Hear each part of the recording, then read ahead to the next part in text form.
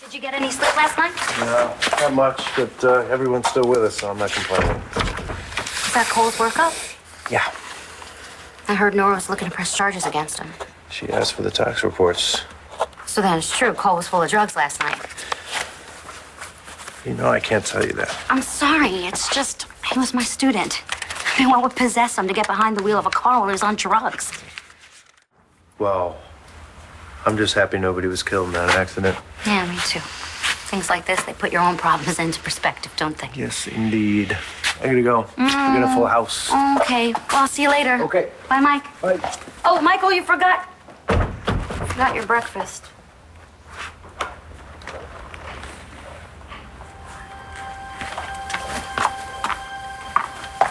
I don't believe that you're authorized to look at that. Oh, I'm sorry. It's just that there's wrong information in that chart. It says that the patient, Cole Thornhart, is Rh negative, which is impossible. This blood work was done very carefully. There's no mistake. No, you don't understand. Cole has to be Rh positive. And that's why Hope died. Been thinking about what Jessica was doing the night Chloe was born. I even called Dr. Joplin's old office to find out if there was any record of Jessica visiting Dr. Joplin in that 45-minute time span between 9:12 and 10 p.m. when she was here. And? They gave me nothing. Here's what I think happened. Tess got worried that something was wrong with the baby. She freaked. Out comes Bess to the rescue, right? She's the rational one, the gatekeeper. So Bess brings the baby to the hospital, gets her checked out, and when she's satisfied that Chloe's okay, she hightails it back to the cottage, turns back into Jess, problem solved. No one's the wiser. Yeah, but if that happened, I mean, why was Chloe still in Tess's sweater? Why wasn't she swaddled like they did in the hospital nursery? You got me. And why even go back to the cottage at all? I mean, my God, Tess just gave birth. Her and Chloe both needed to be in the hospital. What if whatever she thought was wrong with the baby went away? Like, Chloe seems fine, so she turns around and goes back to where she knows Tess or Jess will feel safe and close to Nash, the cottage. Look, the point is, even if Chloe seemed sick when Bess brought her to the hospital, Bess left with a perfectly healthy baby. There's just a whole boatload of questions that aren't answered. But do we really want to know the answers? Is this your way of getting back at Jess? At first, yeah, I mean, I was so angry at her for what she put us through. I wanted to punish her, prove that she was an unfit mother. But Jared, after what Rex and I found out from those hospital surveillance videos, Jessica was never and could never be a bad mother.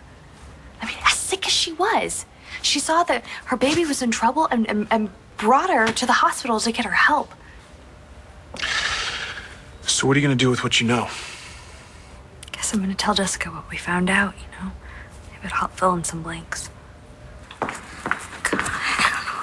Marcie. Oh, hi. What, are you okay? I'm looking for Michael. Have you seen him anywhere in the hospital? Anywhere? Not in a while. Did something happen? No, I don't know. I don't understand what happened to my baby. How are things with you and your sister?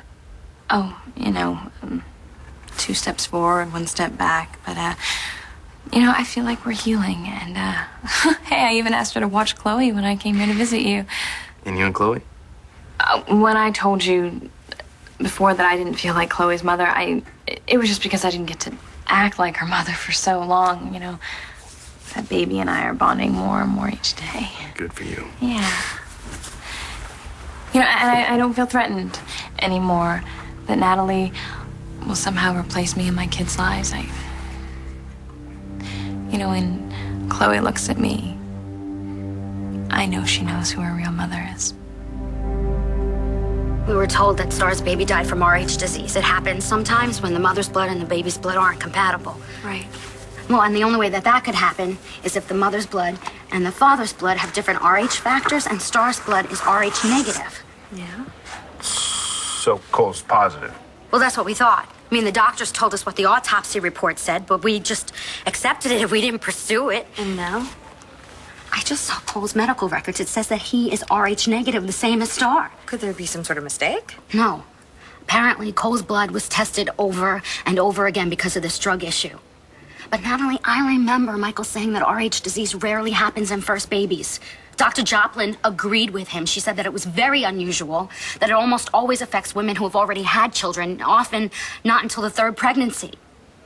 And all the mom has to do to protect the baby is have shots when she's like 28 weeks pregnant. But Dr. Joplin didn't think that Star needed any shots because she had never had a baby. And what I don't understand is if Hope didn't die from Rh disease, then what did she die from?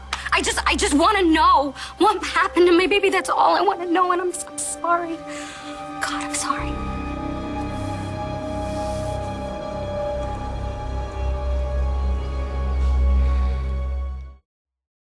Marcie, I know that you're upset, but even if they were wrong about the cause of death... Every second of her short life is seared into my brain, Natalie. I remember every moment from the moment she was born, 7:58 p.m., until the moment they told us that she was dead. It was just a little over an hour later.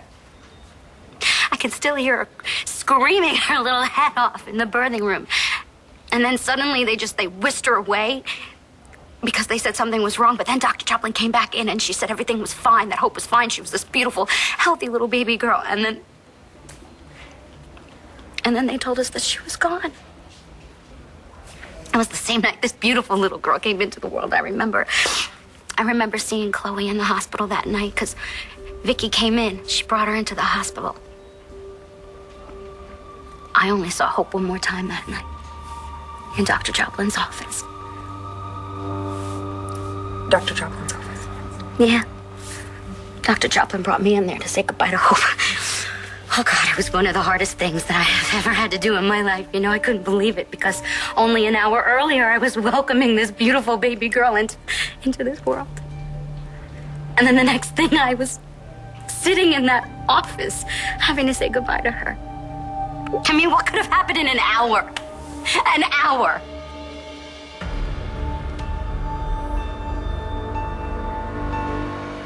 Marcie? Yeah.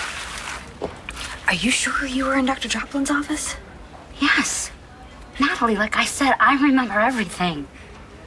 And Hope was alive for a little over an hour.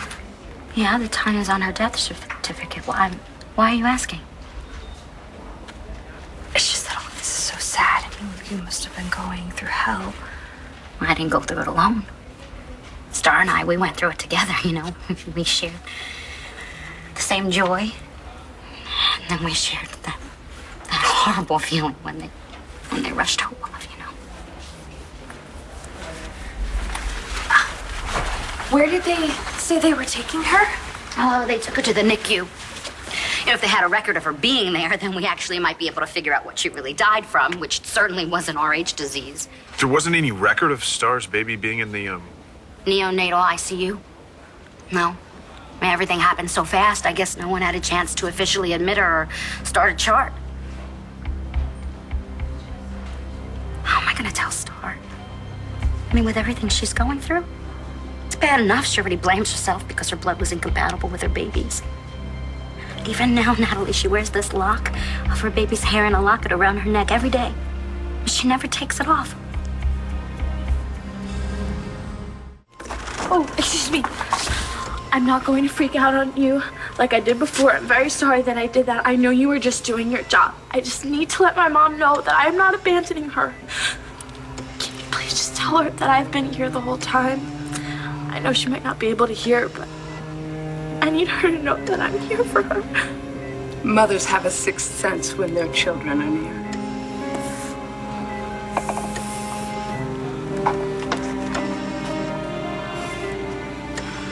So Bess took her baby to Dr. Joplin's office at the same time Star's baby was there.